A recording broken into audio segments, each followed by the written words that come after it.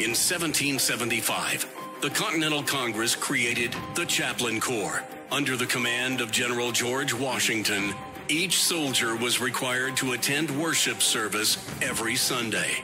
While other armies advanced on their feet, Washington's troops advanced on their knees.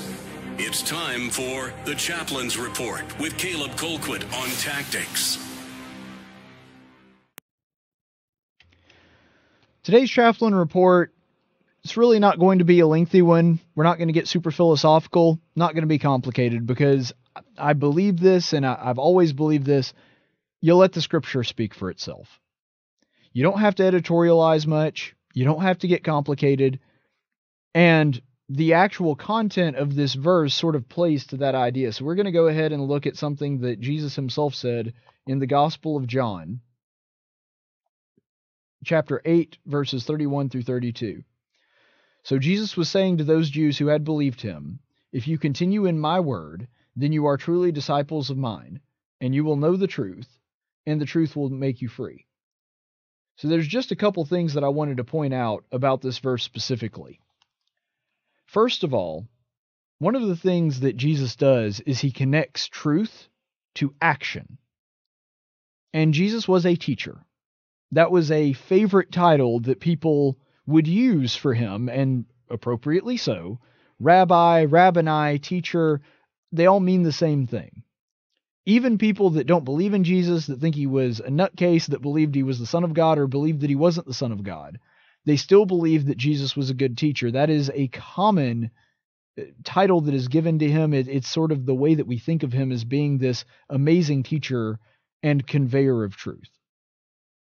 So when it comes to Christ, he is saying that there is an action tied with that, because if you look at the first part of that verse, he says, "To continue in my word, then you become disciples of mine, and you will know the truth." In other words, this is conditional language.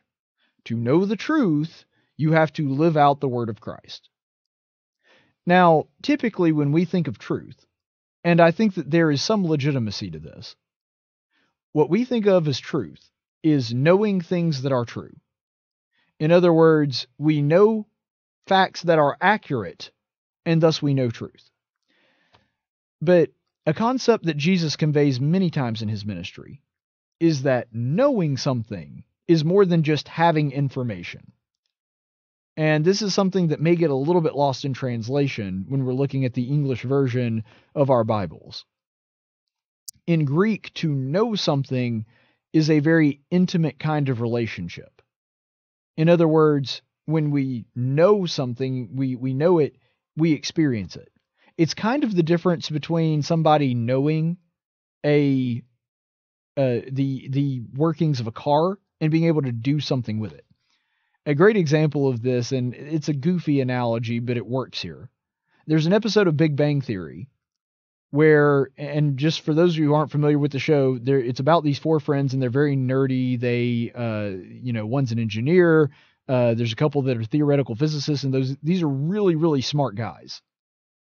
They have their car break down, and one of the friends asks, "All right, who here knows anything about internal combustion engines?" And they're all like, "Oh yeah, we know about internal combustion engines." Like, okay, let me rephrase that. Who here knows how to fix an internal combustion engine? And they're like, no. It's the same principle. You see, to really know truth, to really know the truth of Christ, to understand that he is the Son of God and that his teachings are truth, we have to engage in them. It's a knowing in the sense that we understand it because we've lived it. We understand it because we've done it and seen that it works firsthand. It's not enough to just know the scripture. That's important. That's a first step. You obviously have a harder time living it out if you don't know what the scripture is saying. But the point is, when Christ talks about knowing the truth, what he means is living out the words and the commandments that he left us. It's not enough to just have information about Christ's life. There are people that are Bible scholars that don't believe that Christ was the Son of God and are not saved. They have knowledge about who Jesus was. They have knowledge about what he taught, but they aren't living it, and as such, they don't really know the truth in the sense that Christ was trying to convey it. And so it's really important for us as Christians to remember that the first step to knowing truth, and by extension, or some people would say it's not even a different statement, because God is truth. The only way to know God is to follow his commandments and live by his word. We can know about God by knowing facts about him that we read from the scripture, but if we want to know God, have a relationship with him, be a child to the Father, there's only one way to do that, and that's obedience. And then what does Jesus do with that? He says, once you know the truth, it will set you free. And he goes on later in the same chapter to explain that it's a freedom from sin. It's a freedom of this slavery to this burden of sin that mankind has. But before we get into all that, before we even look at that part, what Jesus explains here is knowing that truth, having that kind of relationship with God to where you live it and you work every single day to be obedient to his word, you start learning, hey, this stuff really does work. This isn't just a bunch of arbitrary rules that God came up with because he's God and he can do what he wants. He actually did this to help us. He actually made it a point to give us this information because he knows that having it makes us better people. It makes us happier. It gives us a sense of joy, not just temporary happiness. And when we live our lives by it, we're more pleasing to him and we have a better life as a result. And the people around us, their lives are improved by that as well.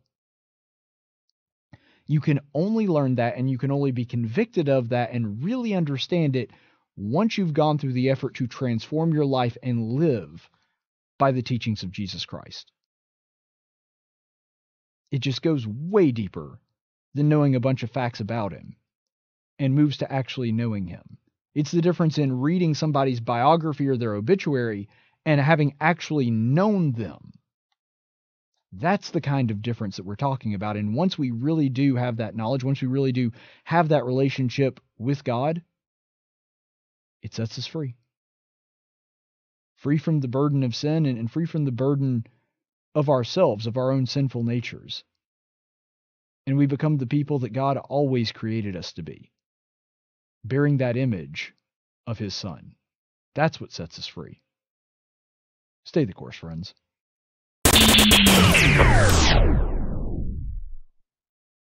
Hey, y'all know I'm a stats and numbers guy, so here's some fun facts for you. People that subscribe to the Tactics YouTube channel are 200% more satisfied with their online video content and 400% more likely to be able to speak intelligently about politics and religion with somebody they know.